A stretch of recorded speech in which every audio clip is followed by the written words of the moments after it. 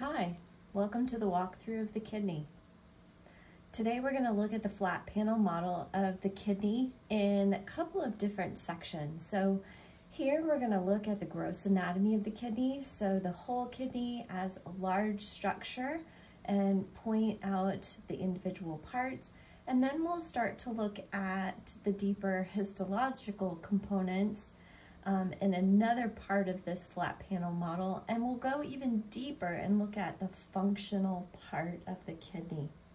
So I want to start by looking at the different layers of the kidney and identifying some of the structures associated with them. So first, the kidney is about 150 grams in terms of its weight, and it measures about 11 centimeters long. So obviously we're looking at a model, and that's not the case when we're looking at something this large. But in the human, that's what we would find. The outermost layer of the kidney is called the capsule, the renal capsule. It's fibrous and it encloses the whole kidney. So it distinguishes this as an organ. So this goes all the way around. Now that comes in and envelops a portion called the hilum. So the hilum is this slit right here, and that's the opening into this inner portion of the kidney. At the hilum, at that slit, we are going to find the urinary structures, blood vessels, nerves, and lymphatics. So here we've got the blood vessels, the renal artery and the renal vein. We've got the ureter right here, the urinary pelvis. So a kidney is shaped like a bean, but when we have it in this frontal section, it almost looks like a backwards letter C. And so right here is where we would visualize that letter C. This space all in here is called the renal cavity. In the renal cavity, we see lots of blood vessels, and we also see the urinary structures. So the structures that are going to allow for urine to flow away from the kidney. There are two divisions to the kidney in terms of layers. This outer layer that's covered directly by the renal capsule is called the cortex. And part of the cortex actually goes down in towards that renal cavity, and those are called columns. Cortical columns, renal columns. And so the renal columns actually divide that next layer, which is called the medulla or the medullary layer. And you can see that the columns separate these structures, which look like pyramids, and that's what they're called, renal pyramids. The renal pyramids at one end, where the apex is, it comes to a point, and it's called a papilla. The renal papilla. It faces this renal sinus, and it's going to drain urine into this structure right here called a renal calyx. So that's a minor calyx, and when we have many of the minor all together, so here's one and here's one, and they converge, they come together, they form a major calyx.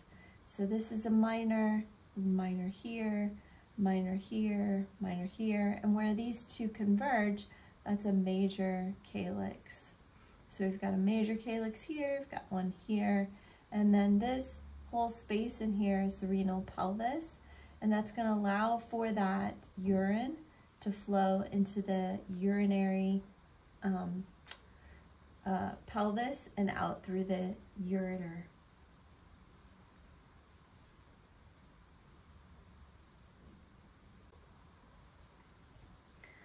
Although the primary function of the kidneys is excretion, they play more roles than we commonly realize. They filter the blood, and they're going to excrete those toxic metabolites. They're going to regulate blood volume, pressure, and osmolarity by regulating water input. They also regulate your electrolyte and your acid-base balances. They're going to secrete hormones, regulate calcium, clear some hormones and drugs from your blood. So again, another role in terms of its ability to filter out waste products.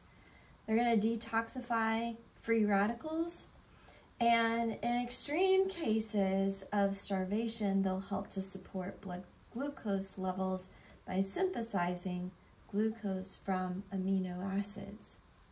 So the kidneys are filters of the blood and all things that are in the blood. And so we need to look at the renal circulation and see how it is that it's going to function as these little filters. So I want to walk you through the renal circulation right now.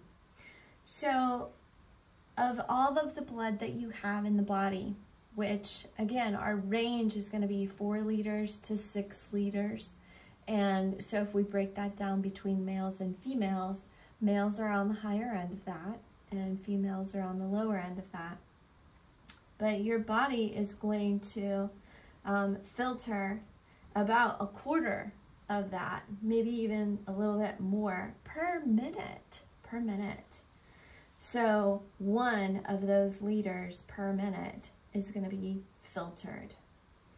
So that's pretty important because as we are very active and our cells are very active, there's lots of metabolites that end up in the blood, and it's the role of the kidneys to filter out those metabolites and discharge those into the urine. So we're going to start with the renal artery. The renal artery enters into the kidney via the aorta. So this is a branch off of the aorta, the renal artery, and it's going to give way to what is called a segmental artery. So the segmental arteries follow along the renal calyces. And then from there, it's going to go up and along the columns, and those are called the interlobar arteries. So it's following that renal column. Then they're going to arc over top of the renal pyramids. And so the name of that vessel changes now, and it's called an arcuate artery. You can see how there are very small vessels that basically radiate off of the arcuate artery, and so those are called cortical radiate arteries. So they're located in the cortical region, and they're radiating off of the arcuate.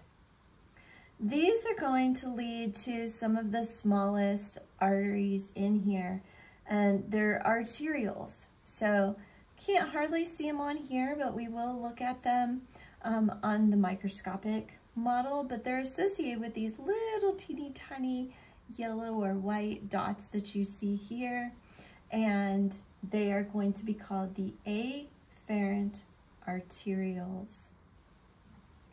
So from the afferent arterioles, these little tiny dots that I just mentioned to you, there is a ball of capillaries inside of them called glomeruli, and a single glomerulus is located in this renal corpuscle. It's capillaries that are encapsulated, they're enclosed in there, and so that's where the filtration is going to take place. Then blood is going to move out of the glomerulus via the efferent arteriole and the peritubular capillaries, or the vasa recta, and those again are microscopic structures, so I'll point those out to you on another model. And then we're going to go to the cortical radiate arteries. So that's these right here, or I'm sorry, cortical radiate veins. So now we're going to bring blood away from the kidney. Those are going to dump their blood into the arcuate vein, going into the interlobar vein. And that interlobar vein, it's going to drain all the way down into the renal vein. So note here, there is no segmental vein, okay? So from the renal artery, we had a segmental, and then we had the interlobar. Well, when we go backwards, we have arcuate vein, interlobar vein, going directly into the renal vein.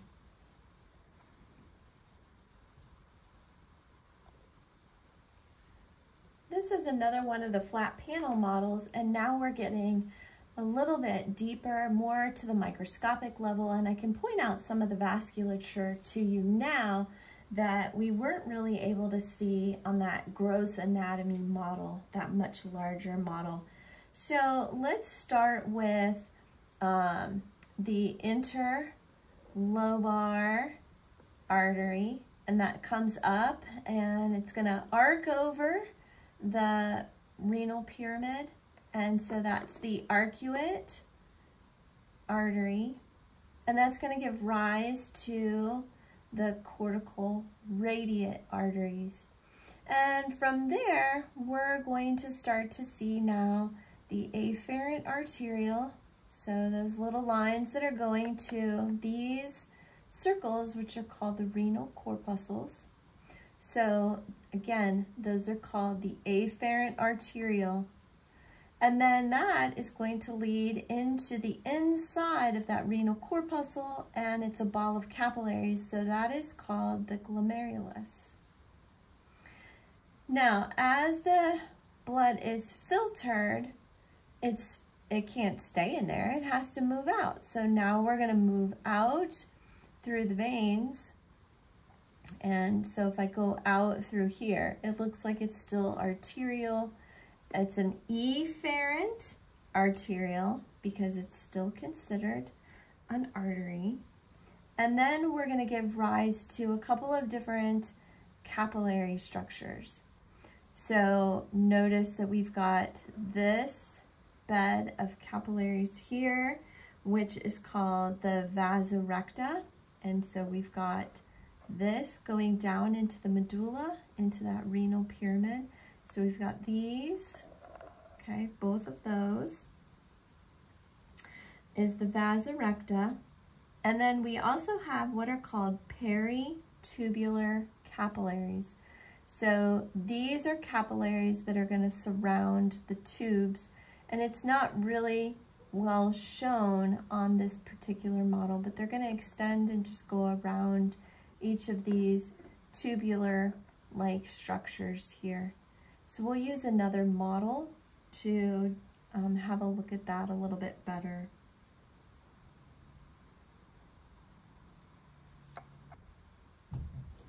From the vasa recta, the blood that is in here, this can drain into the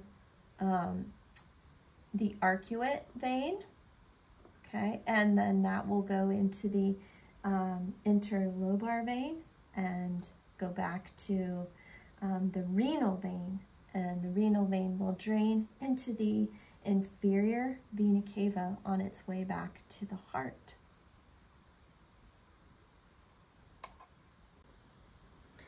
Now we're going to zoom in on our renal corpuscle. This is part of the functional unit of the kidney.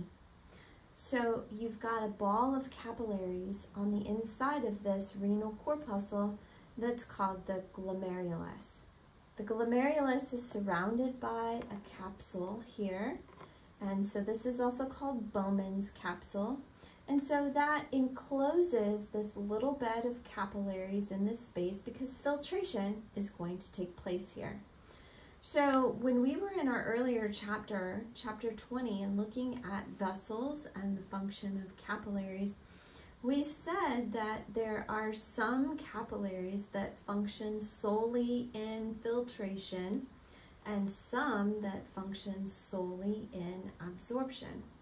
Well, these function in filtration. So these are the little tiny capillary beds that function to filter your blood of the toxins, the waste, the chemicals, the drugs, whatever things that is that the body needs to excrete in the urine.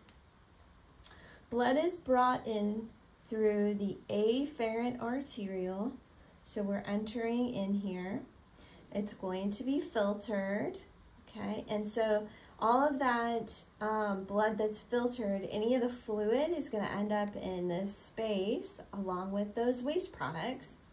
And then as blood continues to move through, so those RBCs, it's going to exit by way of the efferent arteriole. So notice that the afferent arteriole is much larger than the efferent arteriole. That's going to be helpful because this will allow for a lot of blood to come in, but not so much to go out so fast, which means that we're going to have a really nice pressure gradient in here that will support these capillaries in their job of filtering. Now I want to spend some time looking at the nephron. That is our functional unit of the kidney in its entirety. And we're starting right here with the renal corpuscle. And when this structure filters out water, when it filters out electrolytes and waste products, all that fluid enters into this space, and at that time it's called filtrate. So there's no RBCs that should come out of our capillaries. They're going to continue in circulation. But in here, we're going to have fluid, electrolytes, uric acid, urea, nitrogenous waste, all kinds of things that the body will eventually get rid of. So where does that fluid, that filtrate go? The first place it's going to enter is called the proximal convoluted tubule.